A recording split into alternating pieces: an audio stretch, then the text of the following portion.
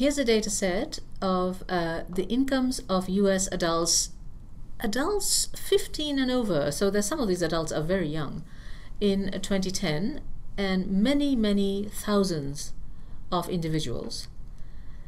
And you don't want to be drawing a stem leaf diagram because, as we said, the leaves are going to be falling off the screen and falling off your page. So even to look at these numbers, you certainly don't want to see them all on a screen or several screens. What you will normally be doing is tabulating them. And so here somebody has done that.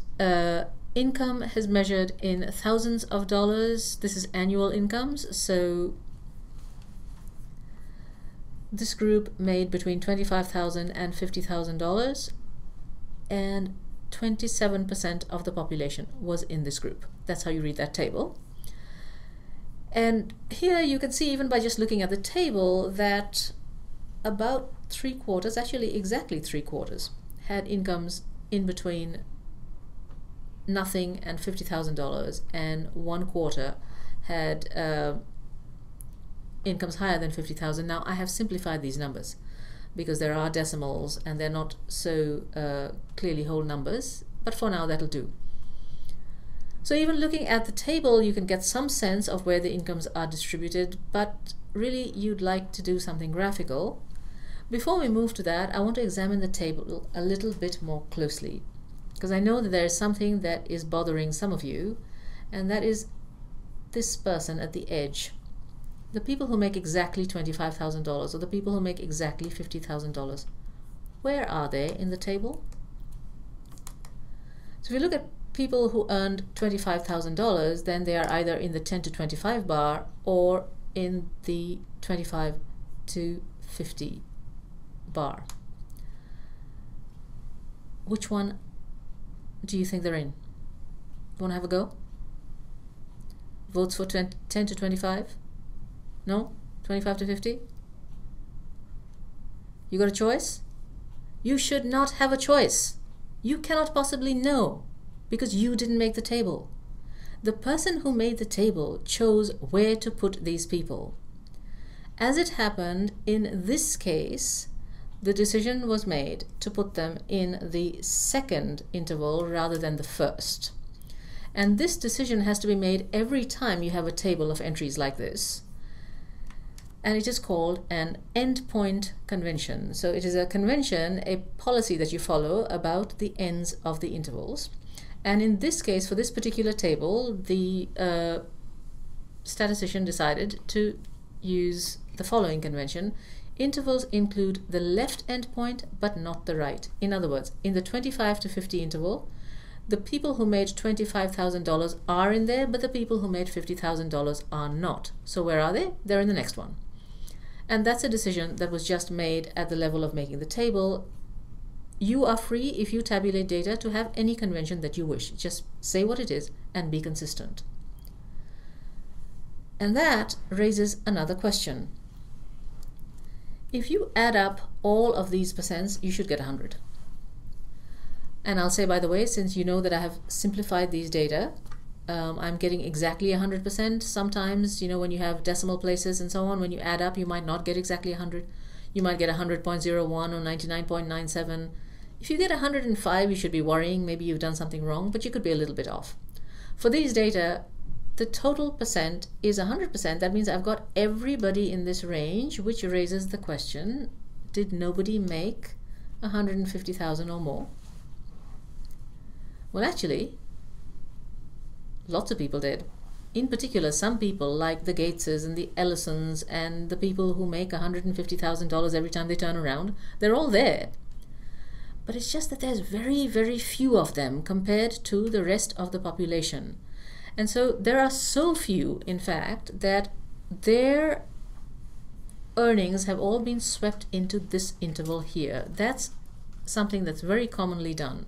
When you have a very small percent that are very far out from the range of the data, you may sweep them all in to your final interval if you don't want your intervals to go out that far for such a small number of people. So just be aware that in tables like this, very often that has been done for the end bar. Now looking at that table, you have some sense of what the distribution looks like, but you know, we'd really like to see it. We'd like to see it in a picture. And so what I'd love to be able to do is to draw a diagram that's like a bar graph to show how these incomes are distributed. And what does that mean? Well, we need a horizontal axis, and so we're going to show incomes on the horizontal axis, and we want vertical rectangular bars. So now I know what my horizontal axis is going to look like, and now I need to know how to draw the vertical bars, for which I need the heights of the bars. So let's go back and take a look at our data, and there's the same table again. And here's an interval 0 to 10, so I'll have a bar above that. Its percent is 20. I could plot 20, and then I could plot 28 for the next one, 27 for the next one, 18 and 7, and I'd be done. But wait a minute. Wait just a minute. Let's take a look at what's going on here. The interval 0 to 10 is 10 units wide. The interval 10 to 25, on the other hand, is 15 units wide. 25 minus 10, 15. The one after that is 25 units wide, 50 minus 25, and now we have intervals of different widths, and now this gives me pause because I remember lecture 1.3 where there were those unequal intervals causing a lot of trouble when you simply plotted the percents above them. And so we have to be careful about exactly what we are plotting. If you remember from last time, we cannot plot the percents as the heights of the bars because the widths of the bars are unequal. Our eye picks up the area as the percent, and the width matters to the area just as much as the height, so we have to be careful. So how tall should the bars be? Let's work it out. Our idea is to look at one single bar, and if we can figure out how to draw the first bar, then we should be able to follow that method for all the other bars. And so our table says 20% of the people are in the $0 to $10,000 interval. And we know from lecture 1.3 that the area of the bar is what the eye picks up as the percent in the interval. From this, we should be able to figure out what the height of the bar ought to be, because we know that the area of the bar over that particular interval must be 20%. Well, what's a bar? A bar is a rectangle. What's the area of a rectangle? You all know what the area of a rectangle is. It's the height times the width. Exactly. And so it's the height that we're trying to find times the width of the bar. And what is the width of the bar? Well, the bar goes, the interval stretches from 0 to 10, which means its width is 10, and the units are thousands of dollars. So the width of the bar is $10,000. So what have we learned from this? We have learned from this that this 20% is equal to the height that we're trying to find times $10,000, and so divide through by $10,000, and the height that you are trying to find is 20% divided by $10,000, which is 2 numerically, with units of percent per $1,000. And this is how you find the height of the bar that you are trying to draw. You take the percent in your interval and you divide by the width of the interval. And if you want a formula totally nailed down, it's the percent in the interval divided by the right end, the large end of your interval, minus the small end.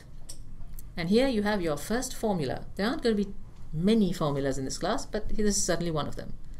This is how you can calculate the height of the bar. And so, well, if you can do it for one bar, as we said, you can do it for them all. Here we go. Isn't it lovely having a computer? Bang! All the heights computed at once. So here's our old friend 2 again. We took the 20% here and we divided by the width of the interval, which is 10. 20 divided by 10 is 2. The next one, 28% divided by the width of this interval is 15. 25 minus 10. And you get 1.87. You can see that this bar, the second one, will be shorter than the first. And so on. And as it happens for these data, the tallest bar is the first one, and then they just keep dropping down. So shall we look at this in a picture? I think so, because this table has gotten even more complicated with a heights column. And here you have the graphical representation that we were looking for. It is called a histogram, and it shows you how the incomes are distributed over their values. When you look at any graph, it is a good idea to look at both axes carefully, and to start with the horizontal axis seems like a very good idea indeed. These are the incomes, and the person tabulating the data had made the choice to use the interval 0 to 10, 10 to 25, 25 to 50, and so on. And I hope you can see why they did not go ahead and just use equal intervals, 0 to 10, 10 to 20, 20 to 30, 30 to 40, and etc. First, because there have been an awful lot of them. And second, because you can see that as you have intervals over bigger and bigger incomes, the amount of data is quite small. And so maybe you don't want all that detail about exactly how many earned between 100 and 110,000. So this diagram gives you the flexibility to choose your intervals as you find convenient. Now, when you draw, it is important to make sure that the horizontal axis is drawn to scale. These are numbers. This is not green, blue, and red anymore. These are numbers, and they have relations to each other, clear mathematical relations. So the distance between 0 and 10 compared to the distance between 10 to 25, well, that's 10 units versus 15 units. So this second bar better be 1.5 times as wide as the first bar. And when you look at 0 to 25, that width should be the same as the width between 25 and 50. If you draw it any other way, then you have maybe a pretty picture, but you have mathematical nonsense on the horizontal axis. And if you have mathematical nonsense anywhere in your picture, you will have a lot of trouble giving a sensible mathematical interpretation to anywhere else in your picture. So step one, look at the horizontal axis and make sure that it is drawn to scale. And now we go up and we look at the heights of the bars, and what I can see is that this distribution is bunched up near the low end, lots of people with modest incomes, no big surprise there, and then a small number of people with large incomes. And in fact, really, this distribution goes on, it gets lower and just goes on like that. This is a very typical shape for an income distribution, going up and then coming down like that and tailing off. Certainly not symmetric, certainly not bell-shaped. Most people with low to middle incomes, a small percent with large incomes. We will see this over and over again. We will spend some time in the next lecture examining what the vertical axis means. For now, I just want to summarize the moves you make when you draw a histogram. What's a histogram? It's a figure that shows how a quantitative variable is distributed, and it allows for you to choose intervals of any length you please. Your intervals on the horizontal axis do not have to be equal. How do you draw it? Step one, horizontal axis. Horizontal axis. People focus on the heights, but you've got to get that horizontal axis right first. And then you know the main idea of the histogram is that areas represent percents. Areas are what our eyes see. And so we are going to use areas representing percents, which allows us, by a calculation we did, to compute heights as the percent in an interval divided by the width of that interval. The units of height are percent per unit on the horizontal axis. In our example, it's percent per $1,000. Now that is an interesting quantity, and we will look at it more carefully. What I want to say for now is that the units really matter. I've had students come to me and say, but I calculated the height correctly, it's so picky that you want units. And I look at their question and they have answered 12. Their height is 12.